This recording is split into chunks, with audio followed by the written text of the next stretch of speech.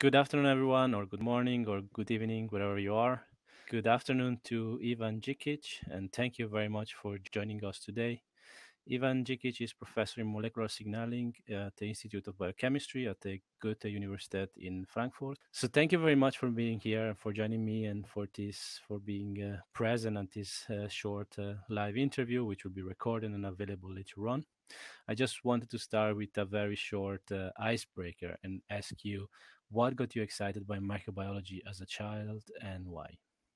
Yeah, I think I grew up next to a father who was a veterinarian. And as you can imagine, microbes are all around there. So there was a lot of curiosity. And from curiosity, you become a scientist. And as a scientist, you cannot avoid microbes. They're all around us. They are very rich source of information. We can learn a lot from them. And I believe part of my success is owed also to this curiosity in the world of microbes. And I think especially now it resonates really much to that microbes are around us with the current pandemic. But I think one also tend to forget that most bacteria, most microorganisms are beneficial, the vast majority of it. And that is a pity sometimes that this doesn't comes over, I would say. But this, on one side, one can understand that we are, as humans, we are much more concerned about danger than about commodities around us, or at least we don't understand how many commodities we have. Also, our microbiota, these are our beneficial commodities, and we have ignored them for many, many years. It's good that they became now a center of research by understanding how much communication comes out from such a vast number of bacterial cells within our body.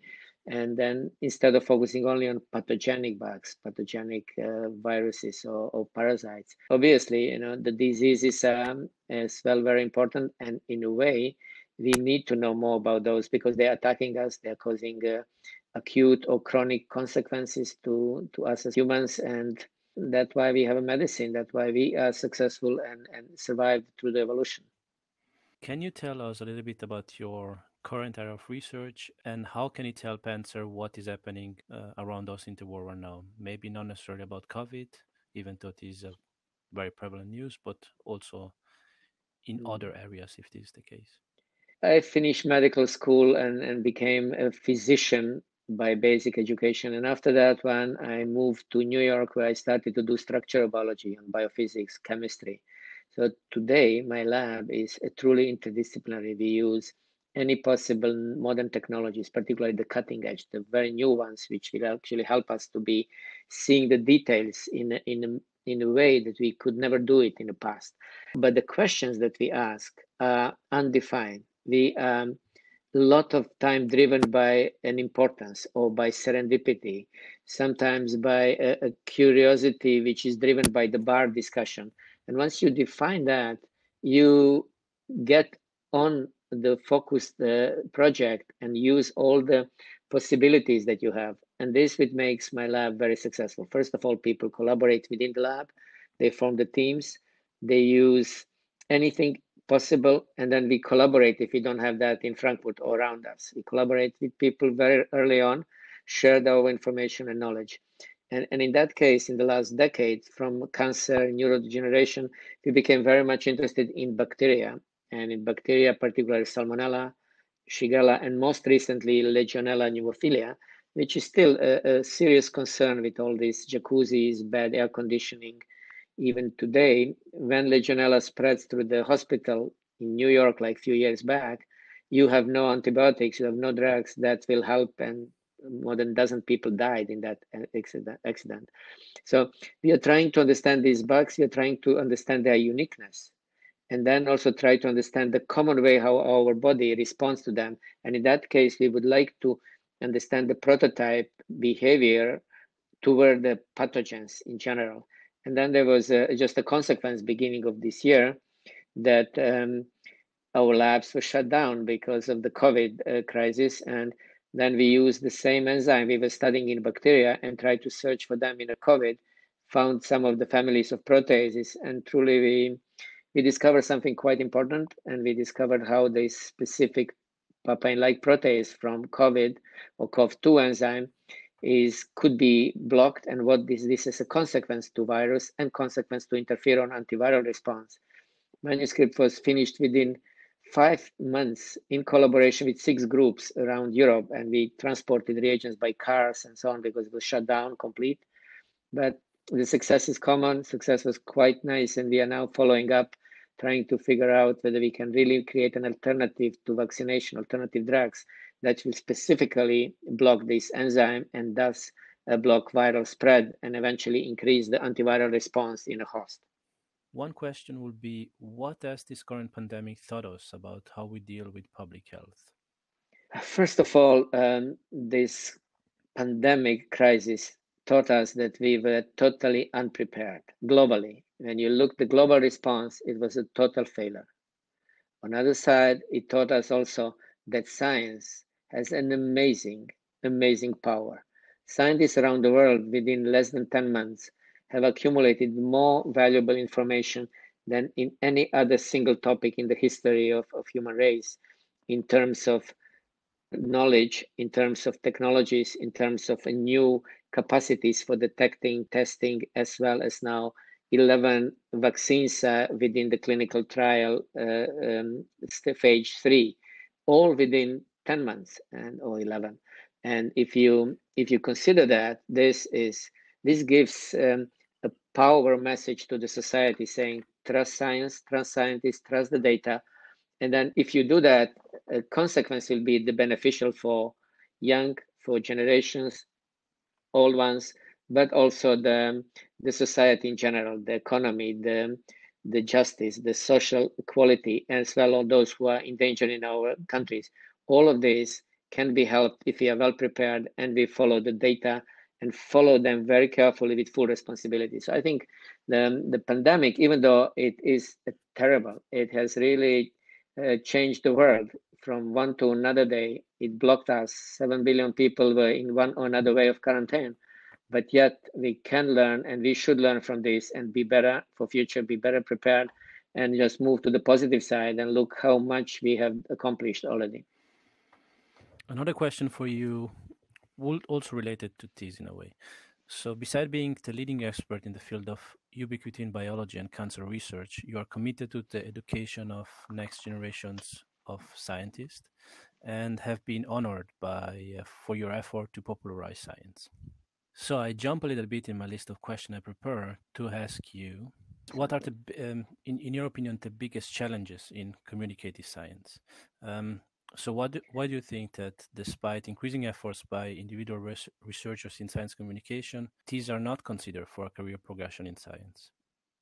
Look, today the communication is a general problem. Social media have taken the center stage of a flow of information within the subgroups. And these subgroups are defining which information they want to accept. I mean, when you have the groups on the social media, they define their rules. So now if somebody comes from outside and say, hey, look at this data, look what science says, look at the danger. If we are not being able to transfer this message to this group, they will be completely wasted, they will ignore it.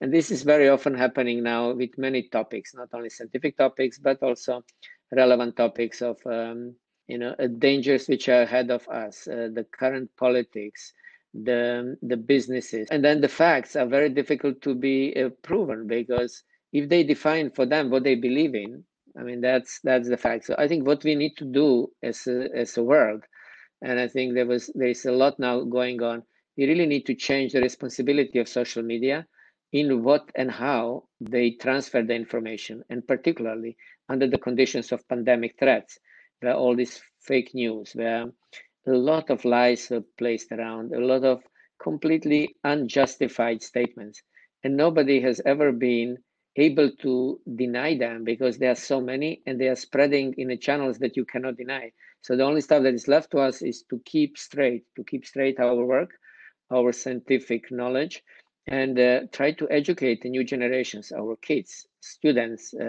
pupils in schools, that they think carefully what is the fact, whom do they trust, who are authorities, whom they would like to rely upon. And if we manage that, we will have the majority of our societies on the right track, and then minority will, with the time, change their course. I always believe, and I'm very optimistic on that. So it seems to me that you're saying that the way the news are spreading today, it's different than before, and it's something that uh, it's it's it's not necessary for science or scientists to address because it's outside their remit. But then at the same time, do you think there is a way that scientists can help or can engage with people than maybe just discard truth, or how can scientists help? Yeah, I think we just need to be active in the public. I think there is no way we can sit in our offices, keep publishing our papers, and educate our students.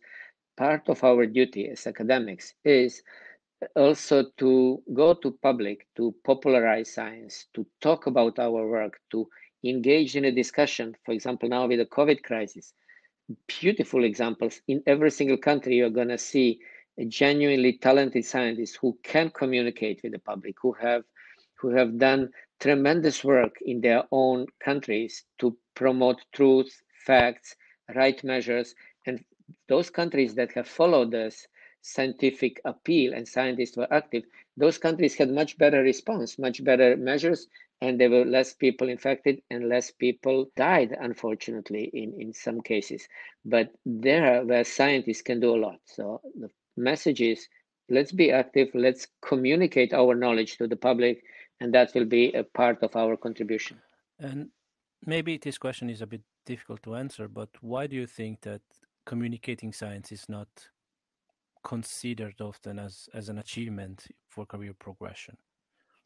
I mean, I don't think that it's not considered now. It's getting more and more considered by the public. I mean, I'm seeing here in Germany, my very close colleague here in Frankfurt, Sandra Zisek.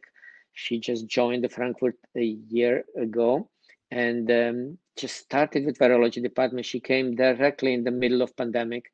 She has managed so well. There was a lot of help from the colleagues in Frankfurt, a lot of communication, but she grew up so fast as the one of the publicly recognized expert in COVID. And she's having a podcast together with Christian Drosten from Berlin. And in that case, you suddenly see this feedback to her recognition in which she motivates herself to engage in that one. Otherwise, she would lose her work time, but she feels how important it is. And I do feel for myself as well in a career. Anytime I engaged in a public debates, in a public educational projects, that young people have been the major source of feedback to me and the major energy to continue and do it again in the future. Great, great. Another question related to science communication and more about reaching decision makers. Do you think that approaches that scientists use to communicate their research to a broader audience can also be used to reach policymakers, or is different approaches? Yes, that's right. This is absolutely connected. It's like a one tube with the water. If you work on a public, you're going to work on politician as well. The same way around. If you transfer some of the good messages to a political arena where the decisions are made, and this is very good. Obviously, this is going to be reflected to the society as well.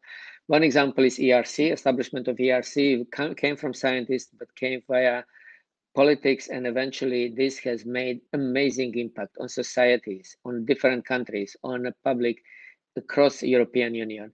I think that's one of the best examples where science, politics, and societies have been incredibly well integrated. COVID crisis is the second one. We still have a lot to do. We have amazing challenges, difficult ones ahead of us.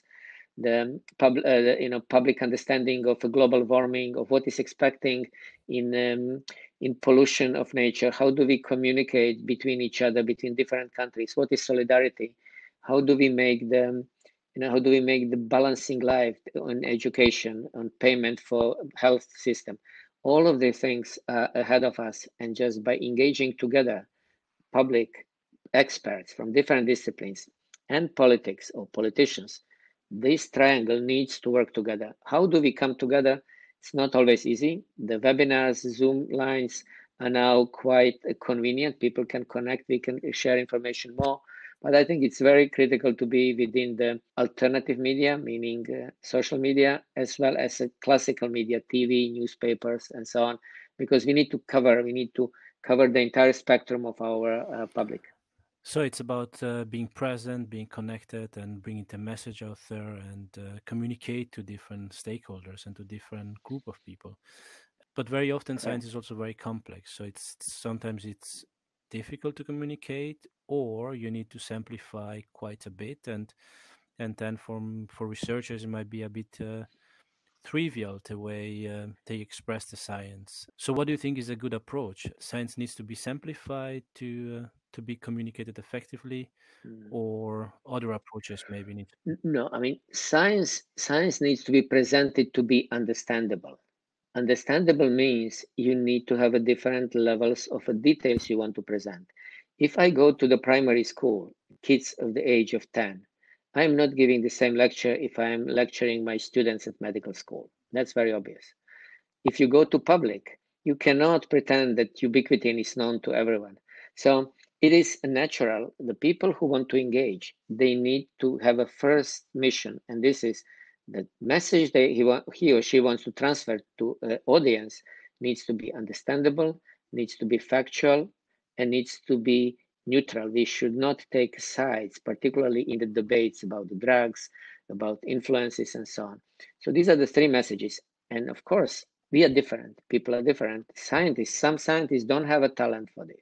Other scientists have amazing talent, like with the music, like with the sport. Not everyone is a great sportsman.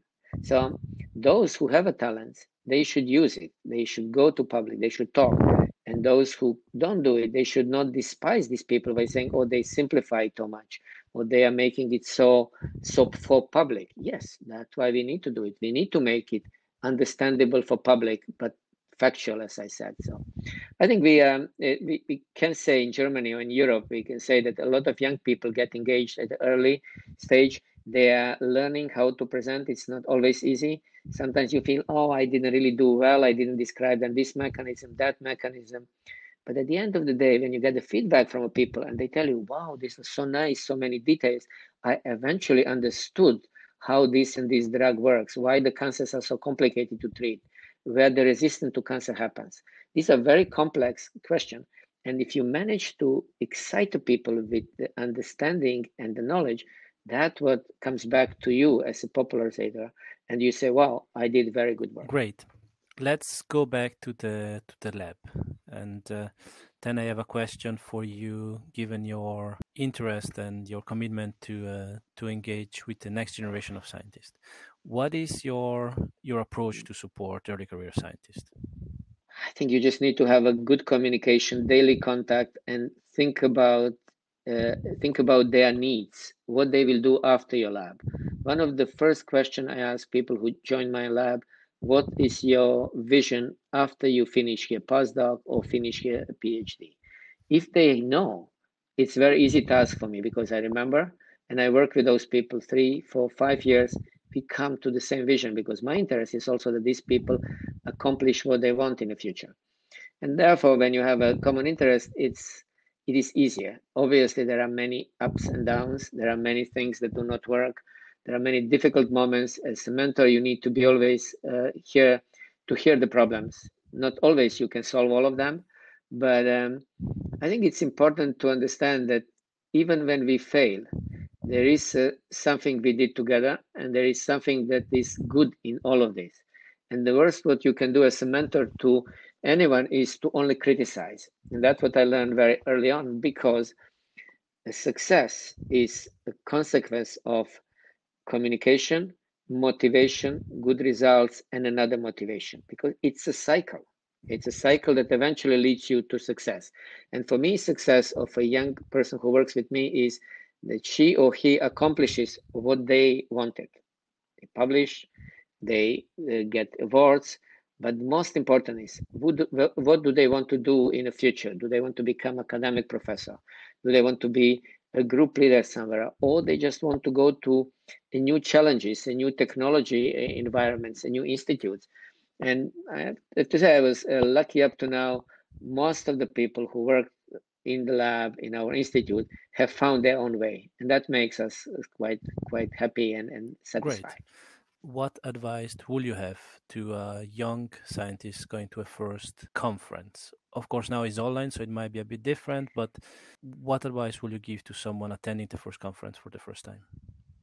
I will just tell them, don't sleep much, get engaged in discussions, communicate with anyone you can do, ask a lot of questions, and be very curious. Don't think that in the next hall, in the next conference group, it's very boring. Sometimes you don't know what is waiting in the lecture, and therefore be very alert.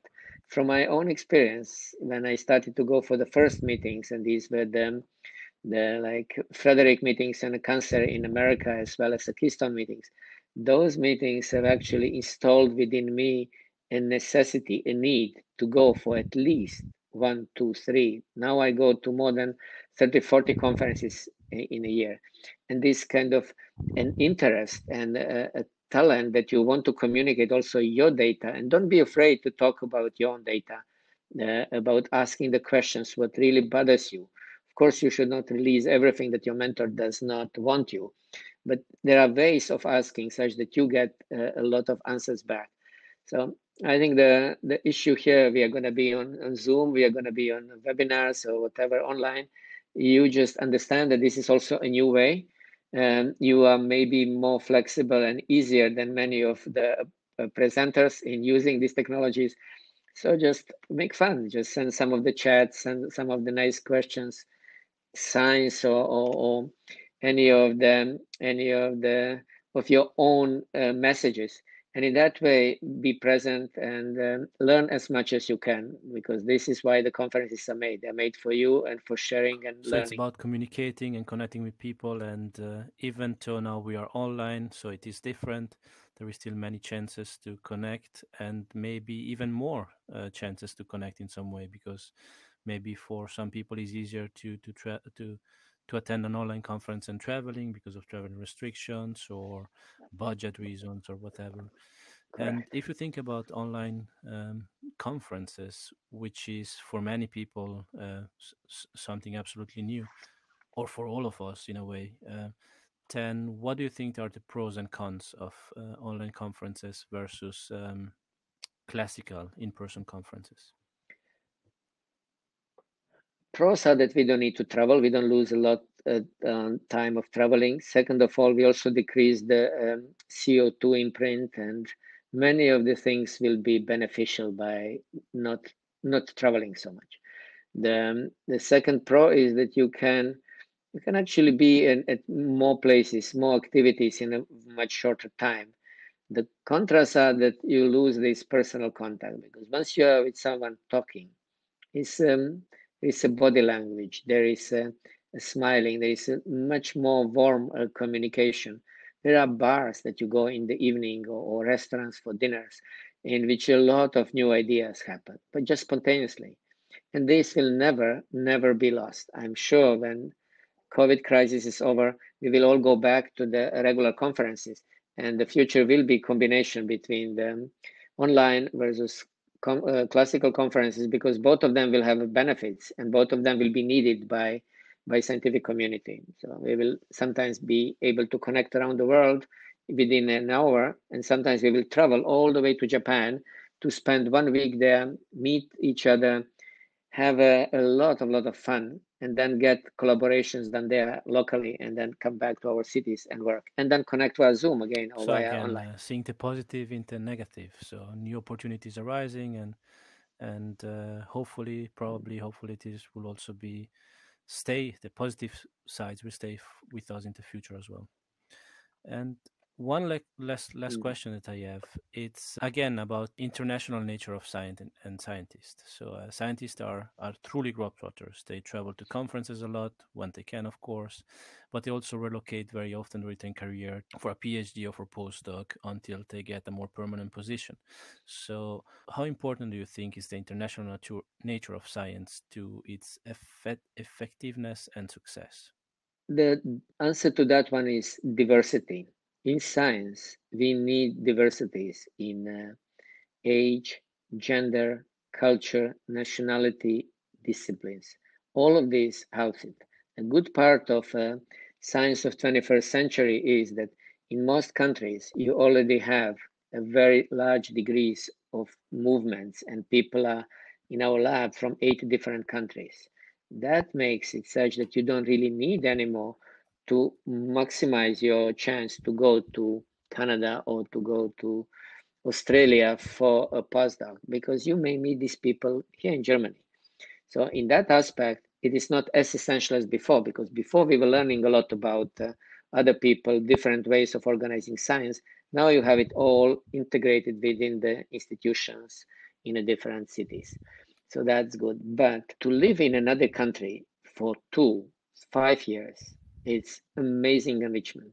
I was leaving Croatia when I finished medical school to New York, spent there 5 years, and then dedicated 6 years of living in Uppsala in Sweden, with starting my family, getting kids there. The nicest moments which I had, even though they were very different from all what I had before, and I learned tremendously there. And then after Sweden, we moved to Germany. So we are now in Germany for long, and we like it here. And then we went to California again during sabbatical and stayed there for 2 or 3 years. And this gives you this kind of movement, and I myself, I need change. So I was always searching for the different culture ambience or intellectual challenges where I would be challenged, and I would be led toward new surprising discoveries. So I would give students an advice: even if you have everything around yourself, look a little bit further, look on horizon, and look where deep in yourself you are searching for something. So before we were going for sabbatical to California, I went home to kids and I said, maybe we should go to China. Let's go to Shanghai for 2 or 3 years. You're going to learn the new language. This might be a long future for you, but it might be very valuable. Did you go at the end? And eventually, with all the discussions, we voted for California. But well, thank you very much for sharing your personal experience with us and your insight with us. Professor Dikic is going to be presenting on Saturday at the COVID Roundtable, which happens between 1:30 and 4 p.m. Central European Time. And thank you again very much for joining, and I wish you a nice, a pleasant, a successful online conference. Thank you very much for your time, and thanks everyone for listening. Bye-bye. It was a great pleasure. Thank you.